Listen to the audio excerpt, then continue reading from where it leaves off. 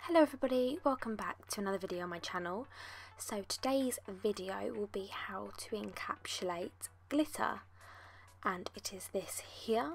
I'll be using Magpie Beauty Gel Colour in Mona Lisa as my base. This client has hard gel overlays, but as you can see a couple of them have been extended because she may have broken them. So going in with one layer of Mona Lisa on every single nail, and what I'll be doing is I'll be leaving this gel uncured because I will be sprinkling the glitter into it and then curing after to really make it hold. So when I encapsulate glitters, I sometimes like to burnish glitters. It kind of depends on the glitter finish you're using. This glitter I'm using is a metallic finish, so I feel like sprinkling gives the best effect, depending on what effect you want, of course. The glitter that's on my nails is Magpie Beauty Glitter in Scarlet, which is a holographic. So I burnished that on to really make that holographic shine and sparkle, and did 2 top coats. Whereas with this is a, here you go, you can see it's Magpie Glitter Ruby. It's a metallic glitter, it's beautiful. So I just felt for this set I wanted to sprinkle and encapsulate it in a layer of gel. So I'm just using my triangle tray from Magpie Beauty to catch all of that glitter because you don't want to waste anything. And I'm literally, sorry for the weird camera angle, it's really hard to do this, film it whilst getting it in frame. But yeah, so literally just sprinkling that glitter over every nail, making sure from sidewall to sidewall is covered with the glitter.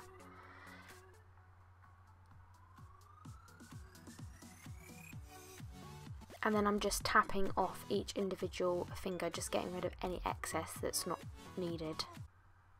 Then that's going to go into the lamp for, normally you would cure Magpie gels for 60 seconds, but I like to put it in for double cure when I'm doing the sprinkling method, so that's 120 seconds. And then I'm going in with the Magpie Beauty duster brush and dusting off any excess glitter that is still on the nail. Make sure a little tip to brush around that cuticle area and on that tip of the nail on the free edge. That just gets rid of any of that rough glitter and stops your top coat chipping and things like that. So I'm now going in with my gel bottle rubber top coat, which is a thicker viscosity gel. It's a builder gel, and I'm encapsulating the whole of that nail in this gel.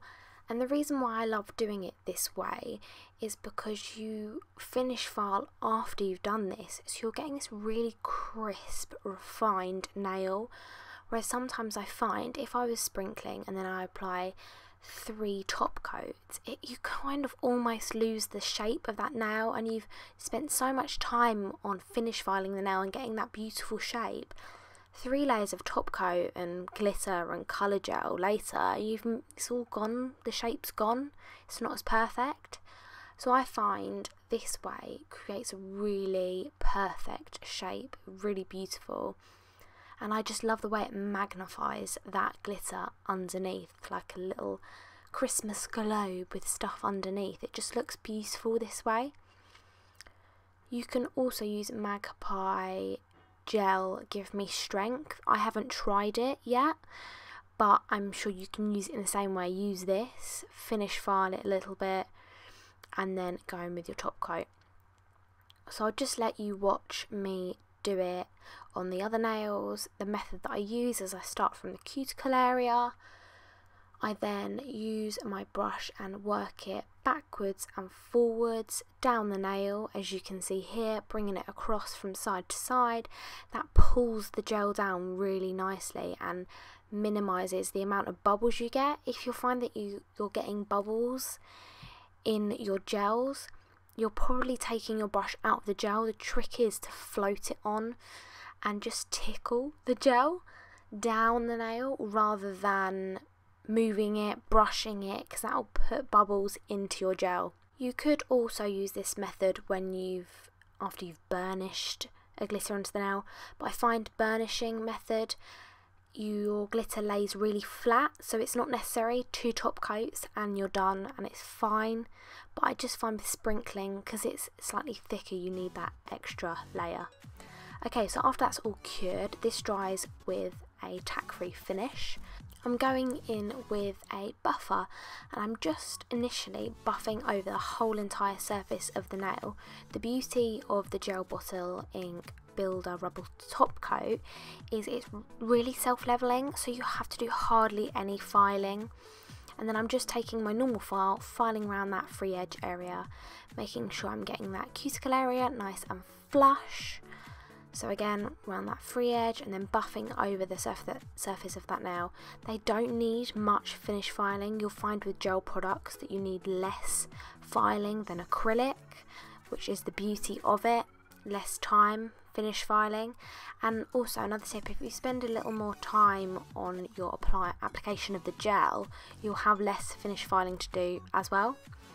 But you can see I'm just checking the angles of the nail, making sure I'm happy, making sure my client is happy. That's really important. Going around those sidewall areas as well, and I keep, if you notice, feeling it with my thumb.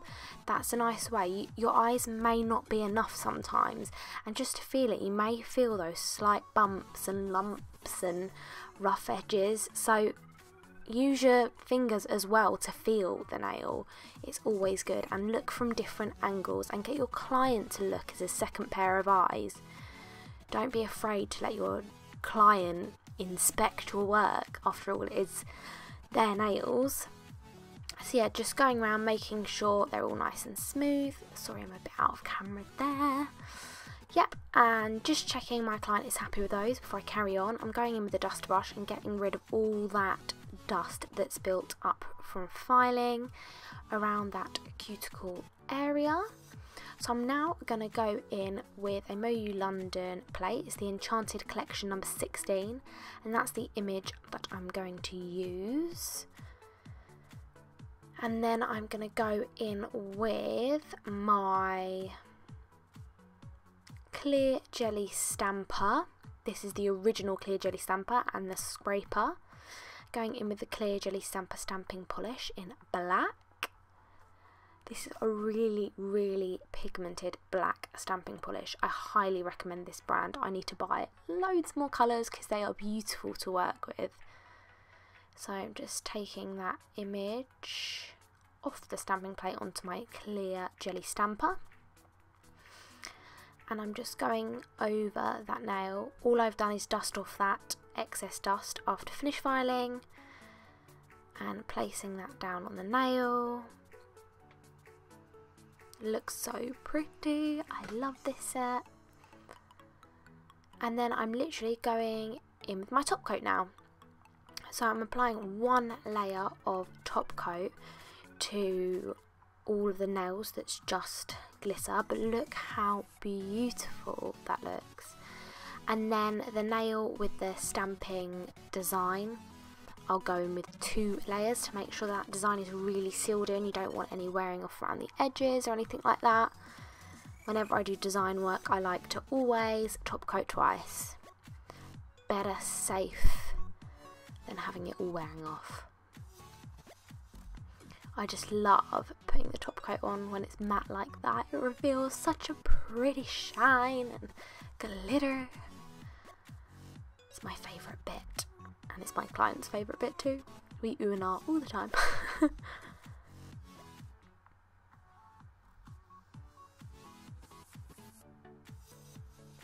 So here I'm going in with my second layer of top coat.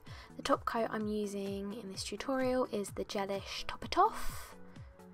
Going in with my Gelish cleanser. It takes all that excess stamping polish off around the skin as well.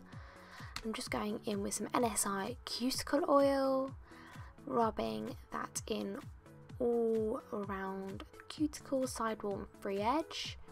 And that's the set all done. I hope you enjoyed this video. Thank you so much for watching. Don't forget to like and subscribe, and I'll see you in my next video.